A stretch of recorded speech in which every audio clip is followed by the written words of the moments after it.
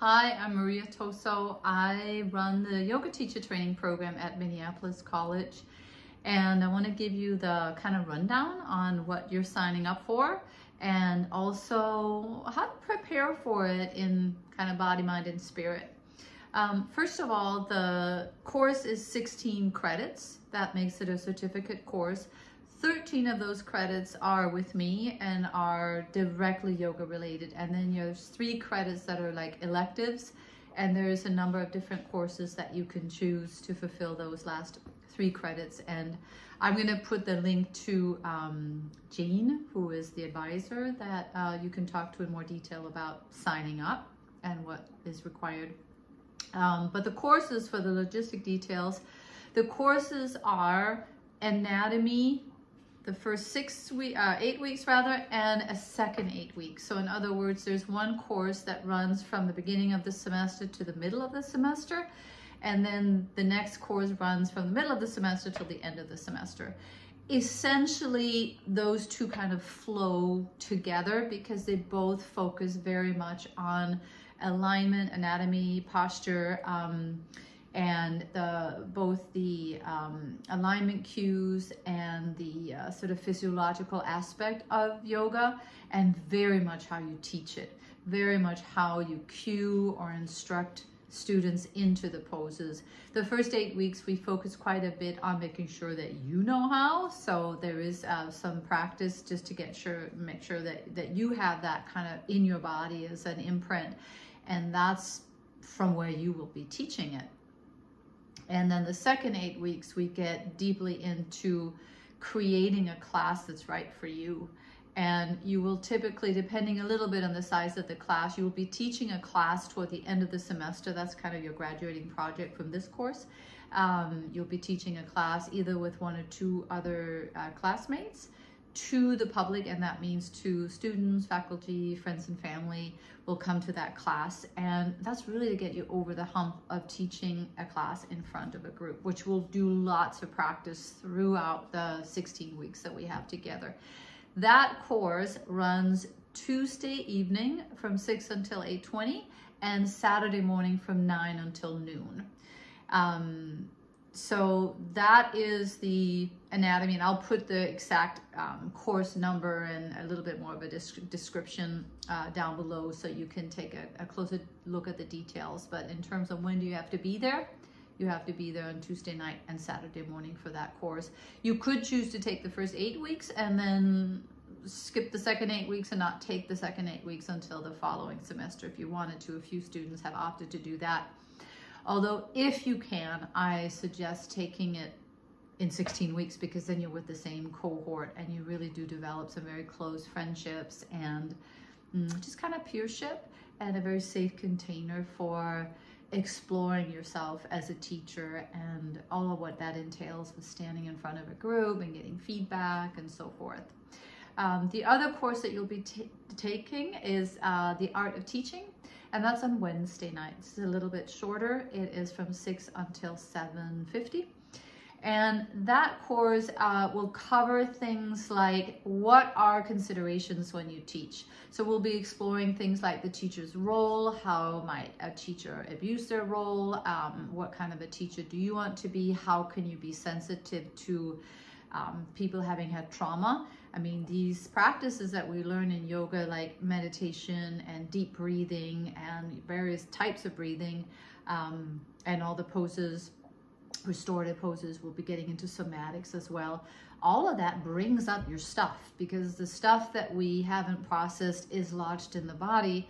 So when we begin to work with the body, with the breath, and with the mind, these things tend to come up for us, but also for our students. So we work with it in ourselves because we're always going to be in a path to working with ourselves that way as yogis.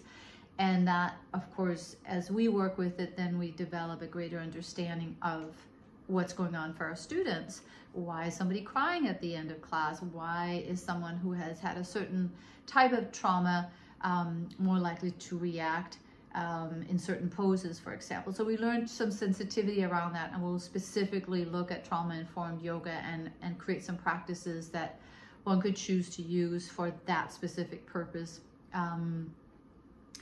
And then the final class is called Yoga, the Science of the Mind. I got a lot of kitties running around here, so there you go. And the Science of the Mind is a combination of really meditation / relaxation, calming down the nervous system, and yoga philosophy. And very specifically, we'll be working with the Yoga Sutras, which is the document, if you can call it that, by Patanjali, that you may have heard of, you know, fringe, or maybe you've studied it. It's where we find the 8 limbs of yoga. It's where we find the yamas and niyamas that are all, you could say, guidelines for how to treat others and how to treat ourselves, and what are the obstacles we run into as yogis. So we start to work very mindfully with that. The whole training is very practical. It's very much geared toward experiencing. So we're not studying, you could say, the theoretical part of meditation. Like you could have a training that really studies the impact of mindfulness, like with brain scans, and just like how can you change your life with mindfulness meditation and look at it more statistically or something. This is the experience. This is actually doing it. This is actually sitting in a group together and exploring different types of meditation in a very real way. And for that, we need to work with our bodies, our posture, and we need to actually sit. So we do that both together, and then we will be assigned, there's 8 types of meditation that we move through over the course of the 16 weeks. So we have 2 weeks to work with each type of meditation. Typically, I will guide it the first week, and then students will guide it the second week, because this is not just a meditation class for you to learn to meditate. It's also for you to learn to teach to meditate, or hold space for people that are meditating and guiding meditation. And that's sort of the overarching theme of the whole training, is how can you both very much do the practices and incorporate the practices deeply into your own life, while also learning how to convey them. And that last class, the Yoga, the Science of the Mind, is Saturday afternoon. So we have the anatomy asana class in the morning hours from 9 until noon. No, that's not true. From 9 until 11:20. And then we got a 40-minute lunch break. And then at noon to 1:50, we have the Yoga, the Science of the Mind, meditation, yoga philosophy class. So the full commitment is Tuesday night, Wednesday night, and Saturday from 9 until just before 2 o'clock. And if you do that, you can take the yoga related courses over the course of 16 weeks, and then you just have to pick a 3-credit class, or maybe you already have some 3-credit class you could apply toward the 16 credits. That's also a possibility. But feel free to reach out to me, and I'll give you more details about what books we're using, what is the level of homework, and what else can you expect.